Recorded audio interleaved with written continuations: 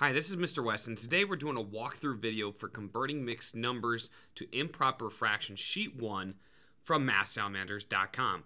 Math-Salamanders has tons of great resources and worksheets, so make sure to check them out. I have a link in the description below. I also have a Math-Salamanders playlist. Make sure to check that out. So the principle of this worksheet is talking about converting mixed numbers into improper fractions. Now, what does that mean? Well, in everyday life, we're going to be using mixed numbers a little bit more, especially in recipes. You'll see something like use 1 1/3 cup of flour. Okay, but when we're talking about math, it is way more simple to use what's called an improper fraction. Improper fraction has a bigger bigger numerator than its denominator. So yeah, converting into mixed numbers into improper fractions is actually a fairly straightforward process, but let me break down what it means. So we have here 1 1/3, and I'm going to go ahead and highlight what that means in regard to if we have, let's say, a fraction, a circle of a fraction. I like to think of it as pizza, but I'm coloring it blue, so probably not pizza. Let me just try that again. So I have, one more time. So I have here a fraction. I have all three filled up. The reason why I have all three filled up is because I have one whole. And one whole is essentially 3 out of 3. Okay, so I have all three pieces. And then I also have 1/3 of another piece. Okay, so I have 1/3 of another whole, and that's what that fraction is represented by. Now, if I'm trying to convert it into an improper fraction, I don't have the whole number anymore, but instead I count the total number of pieces.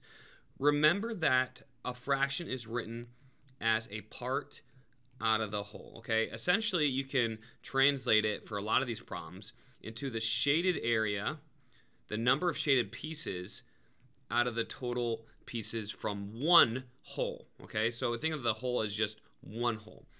So let's talk about the whole first. There's already a 3 there, and that's because each one of these wholes has only 3 pieces, 1, 2, 3. But how many total parts are there? 1, 2, 3, 4. So there's 4 total parts.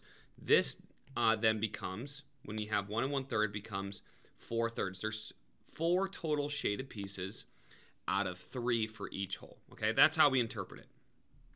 So it's actually a pretty simple process. Over here in our example, we see that we have the 3 and the 5, and you multiply those together, and then you add the 1 from the top, the one piece that's already there. Essentially, what this does is this takes your total number of parts per whole times the number of holes you have. That will tell you how many total complete filled in circles that you have. Okay, so or pieces from those circles, and that's 15. And then you add the 1 that's left over. Anything in the numerator is kind of what's just left over, kind of like we had this one over here just left over. Okay, so that's how you interpret this, and I'm going to show you that it's a very simple process. So here we have number 2. We have our denominator of 2. We have a whole number of 2 out in front. So I'm going to change colors here just so it's a little bit more apparent of what we're doing. So I'm going to make this green, and I'm going to make our whole blue. So what we do here is we multiply the denominator times that whole number, and then we are going to add whatever's left up here in the top. Let's make it purple. So we have that numerator. Those are the pieces left over, and we're going to add that in the top. So when we do 2 times 2 plus 1, that's going to give us 5. So I'm going to kind of move this up so you don't miss it, you don't forget it. I'm going to write the completed answer here, 5/2. Now, keep in mind, too, that this denominator is going to stay the same in each one of these problems. So you can see here, the denominator stays the same. It stays the same. So with these ones over here that are not filled in yet, we're just going to write in the same number. So if you want to go ahead and do that, that's probably a good strategy. So here we have, let's go over here. We have 3. We have 4, and then we have 6, and we have 2. So that's probably the easy part. Now we're going to continue, and we're going to do 3 times, and we have to multiply by the whole number out in front, 3. And then we can't forget to add the numerator, plus 1. Those are the pieces left over.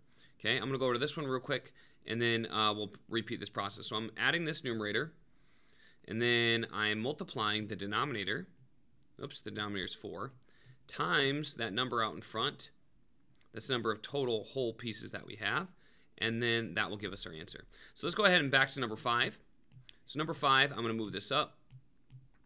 I'm going to squiggly line it, and then I'm just going to calculate this. So 3 times 3 is 9, plus 1 is 10. 10 thirds is the same as 3 and 1/3. Move over here. Let's move this guy up. We're going to multiply 4 times 1. That's still 4. Add the 3, and we have 7. So 7/4 is the same. Now, this becomes a pretty straightforward process, and you can actually probably do it in your head. So if we do 6 times 2, okay, that's the first thing I'm going to do is multiply, and then I'm going to add. So I have 6 times 2 is 12, plus 1 is 13, and I'm done. See how this becomes a pretty quick process? So then we have 4 times 2, and then that result plus 1. So that's 8 plus 1 is 9. And just like that, you can do all these problems super fast. I'll do a couple more just so you can see what see that as a quick process. 6 times 1 is 6, plus 5 is 11, and I keep it over 6. This is 12 over 5. This is 15 over 7. And sometimes you don't want to go too fast. You make some mistakes. A common mistake I see is maybe messing up the denominator, or you multiply the numerator and add the number out in front. So you got to be careful you don't go too fast. Even someone like me, I tend to make mistakes if I'm going too fast and I'm not paying close attention to what I'm doing. But that's all I have for this video. I hope you enjoyed it.